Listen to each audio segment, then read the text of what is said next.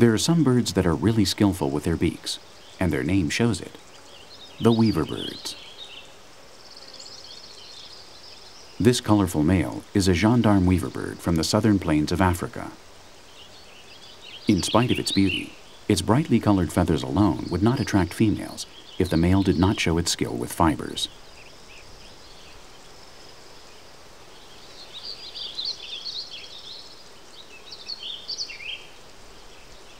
The most important thing in this kind of mesh is that the point of union between the branch and the nesting structure be well made. A badly made stitch could spoil its efforts.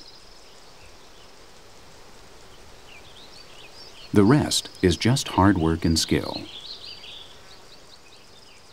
Our male has already built other nests on the same tree, and it seems to be making headway. It has a good harem and seems to want to build some more homes.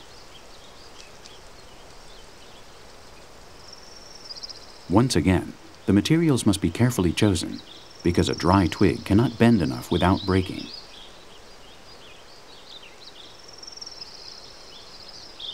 Before the watchful gaze of a new female, our weaver works with its beak, trying not to disappoint her. And you must agree that keeping its balance in these conditions is admirable.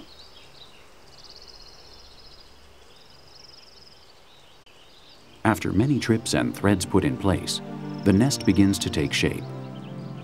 But a nest without a mate is nothing. So our bird is showing off with its beautiful dance to try to draw a mate.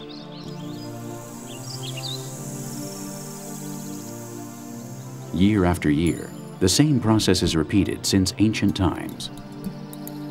But what led these little tailors to weave two fibers the very first time?